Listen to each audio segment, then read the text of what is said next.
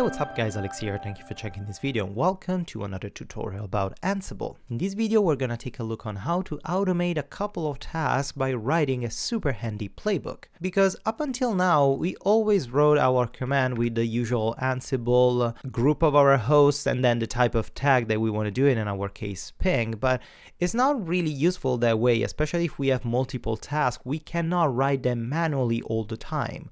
We need something, we need a list of pre-populated tasks or preset attributes that automatically can trigger all the actions that we need to trigger. So let's do it.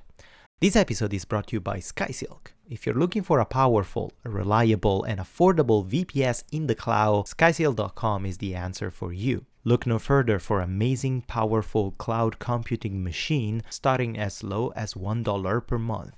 Click the link in the description below to learn more. Let's create a new file called playbook.yaml, so WML extension, and you can call this file however you want. I call it playbook because the way Ansible works, when you pass a YAML file in order to have a unique set of actions, you need to use the Ansible playbook bash command. But of course you can call this file deploy, or you can call it test, or you can call it whatever you want. I like to call it playbook because it's the kind of like makes sense. If you're using the Ansible playbook bash command, let's tap a playbook YAML file. The YAML file has a really interesting syntax because it's all based on dashes and indentation. It doesn't use semicolons, commas, period, or any special characters. It's just really indentation and dashes. So if you mess up your indentation, it won't work. So let's start filling up this thing. First of all, let's write 3 dashes to set the start of our playbook file, and then the first attribute, the first option that we need to specify in our playbook is the list of hosts that we wanna use. In our case, like we did in the previous lesson, we wanna just tap the web hosts. So we can specify web, and it's gonna grab all the hosts below the web category. We could also specify all if you just have one IP address in your hosts file, but it's always better to be thorough and just specify which host we wanna tap. Then right after, let's remember to indent at the same indentation of the host. Right after dash, we can start specifying a list of tasks with a column, and all these tasks will be automatically triggered by Ansible. So let's say we want to just trigger the ping tasks. So here, automatically it's indented. Let's hit a dash, which is the symbol to say, hey, this is a task, and let's specify the task ping and column at the end. So the column is necessary because ping is an actual command that accepts some parameters that we could write after the column. We don't want to specify any unique parameters or anything particular, but if we don't write the column here, this command will not get recognized because it looks like a string. It will interpret it by the YAML file like a string. This is not a string, it's a command, so the column at the end, even if we don't specify anything else after, it's necessary. And that's it. We can trigger this file by simply accessing our terminal. Let's clear these up. Let's clean here, and let's tap, instead of simple Ansible command, let's write Ansible-playbook and then specify which playbook, which YAML file we should use. In our case, it's a playbook.yml. Let's hit enter.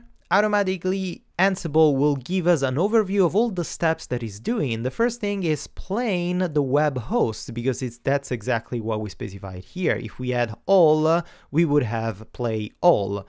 Then it's gathering the facts, and we're gonna go back to these right after to understand what it is, and then starts to execute all the tasks that we specify. In our case, we specify just one task, ping, and we get a positive response. And at the end, it's gonna give us a recap of all the actions that we had, if something changed, it was unreachable or failed. So here you can see we have 2 tasks, the gathering facts and the ping.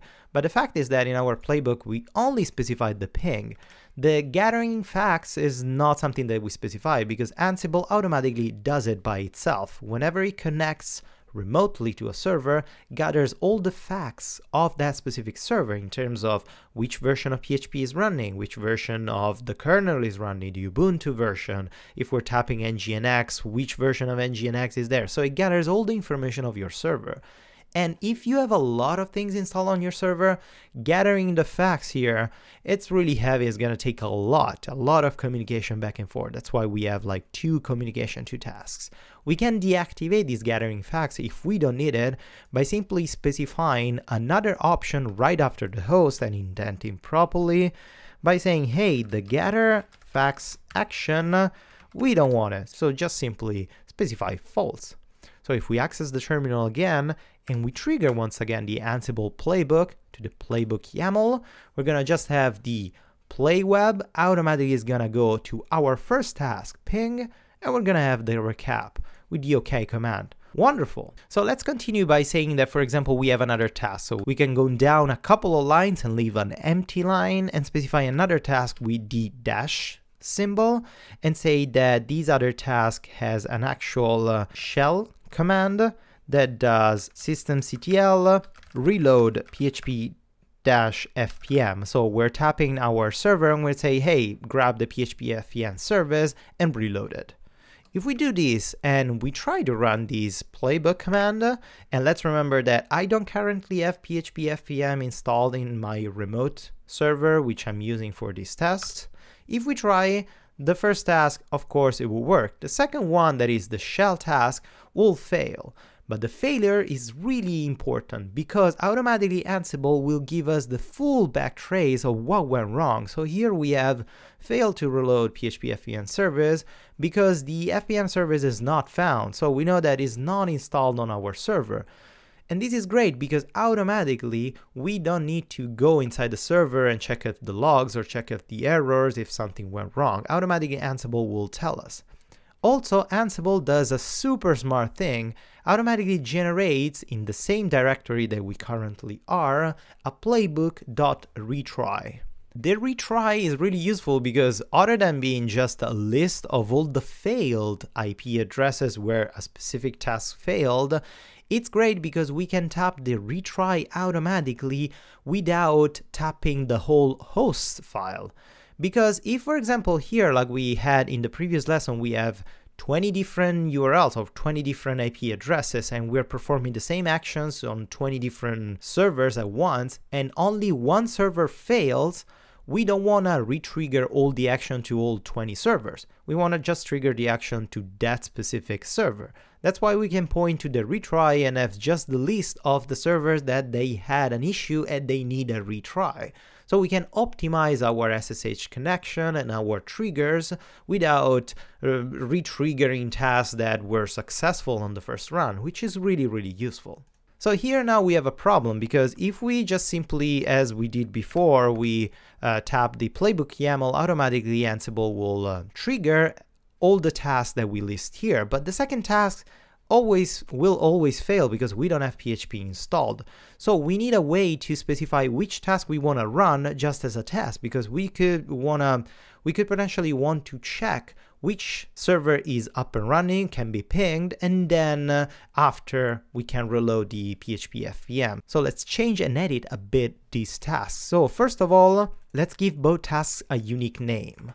And we can specify the attribute name, and the name is, for example, check if is alive, or check if server is alive. Then we can have the command ping, and then we can specify the tags command call, for example, or check. We can call it check.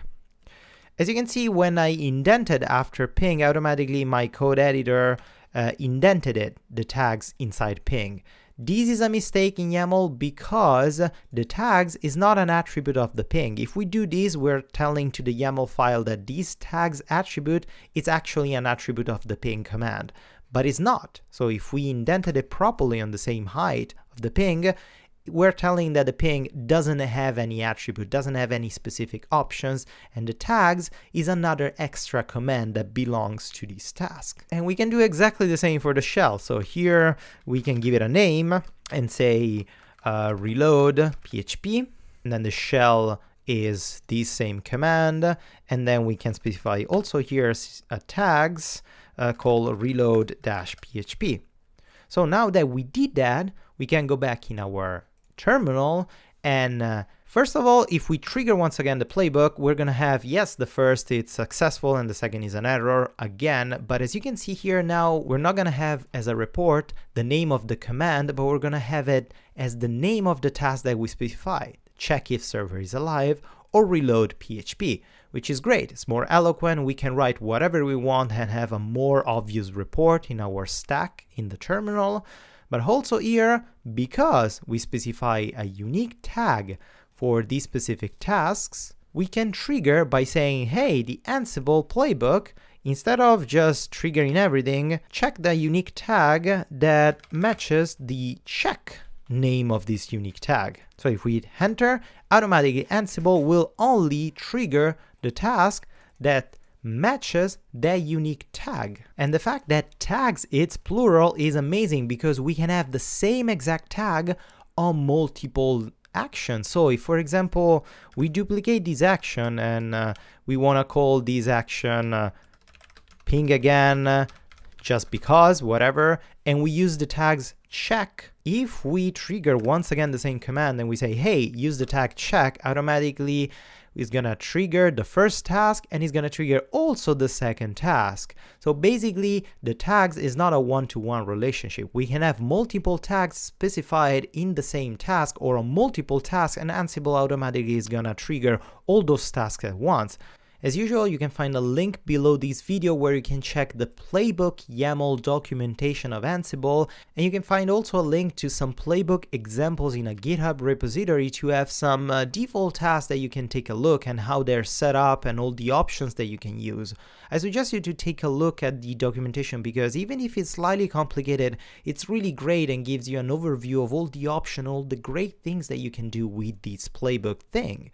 In the next video, we're going to take a look on how to automatically install PHP, Nginx, and MySQL on my remote server with one single command, and it's going to be pretty awesome. Well, that's pretty much it for this video. I hope you enjoyed it. If you did, please give it a thumbs up or subscribe to my channel, and until the next lesson, as usual, happy coding!